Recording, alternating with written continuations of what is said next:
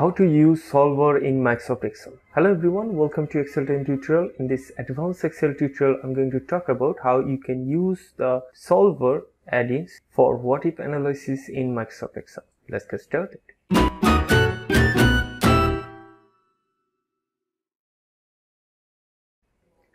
There are some tools in Excel that are not pre-activated. You can use them in Excel, but you'll have to activate it, and those are add-ins. Okay, and solver is an add-in, and we are going to learn how to use solver in Excel.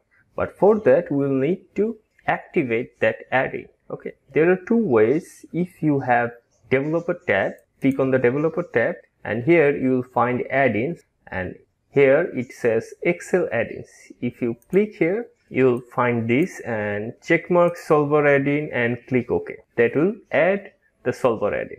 If you don't have developer tab, you can learn how to add developer tab here. You can check this tutorial. Now let's learn another way to include add-ins in Microsoft Excel.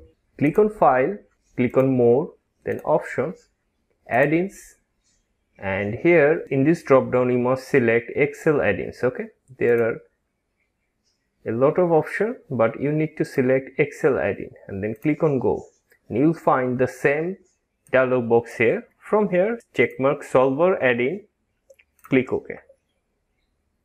It will take a moment, and then if you click on the Data tab, you'll find this menu. It will say solver. Okay, now if you hover your mouse on the solver icon, it will say what if analysis tool that finds the optimal value of a target cell by changing the value in cells used to calculate the target cell.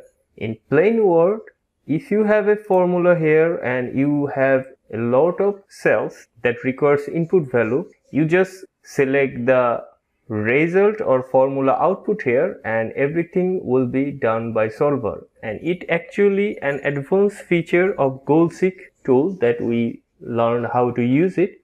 In GoalSeek, you can only change one input value. In solver, we can change multiple input value. Remember, GoalSeek or solver doesn't change your formula. It only changes the input value. Okay. So with that said, let's understand the scenario here. We have 4 containers, container 1, 2, 3, 4, and we have 4 shipments each year. Now we have requirements. We have to maintain these shipment units. Okay, shipment 1, if you add all 4 containers, you must ship 30,000 units, and shipment 2, 25,000, shipment 3, 15,000, and shipment 4, 12,500. Okay, now we have different price range for different container here. Per unit cost for container 1 is this amount, and this is for the container 2 and 3 and 4. Now we need to find out the minimum total cost. Okay, here we have total cost. We need to minimize the shipping cost. Okay, now there are a few things we need to consider also.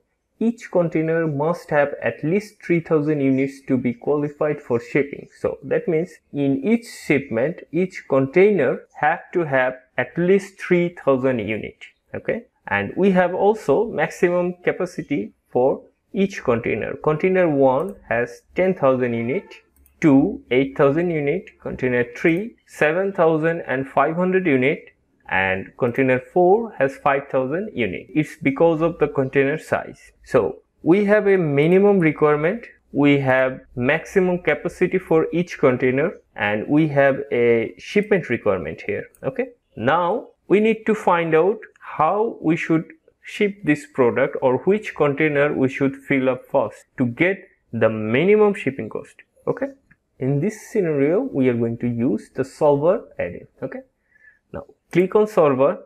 Now here set objective. Now select this cell. So this is the cell we need to change.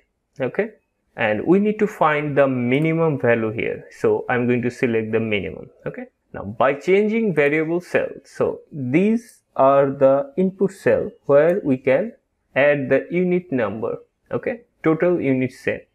Okay, now we need to provide the conditions. So these conditions should be provided here. So let's click on add. The first condition we have, each container must have at least 3000 units to be qualified for shipping. So all these cells must have a value of at least 3000. Okay, so greater than or equal to 3000. I'm going to add this. Now we have our maximum capacity for each container. So select the first container for each shipment and it cannot exceed 10,000 units. Click add. Let's select the second container. It cannot exceed 8,000 units. Now the third container, the limit is 7,500. The fourth container is 5,000. So select this. Okay. Now the shipment requirement must be filled. So these are the shipment requirement and we need to maintain that in each shipment, and these should be exactly the same with this. First cell reference, we have this, and then we need to select equal to, and the second is our target. We must maintain this. This was the last condition. So if I click OK, and you can see we have our condition listed here. Now we have made a mistake here. We need to change this. Now 3000 we cannot get below, so it must be greater than or equal to. Now click OK, and here you can change it. So if you made any mistake, you can change it from here. So let's see if all the conditions are set correctly. So B2 to E2, so that means this range must be less than or equal to 10,000. Good. All the value from here to here must be above 3000. Now these three are the container maximum capacity. It's placed correctly. Now this range must match this range. Okay, so our condition is set. Now if I click here solve, and you can see we have a result. If I click OK, and now let's see if our conditions are met correctly. So none of this can be below 3000 and it's already done.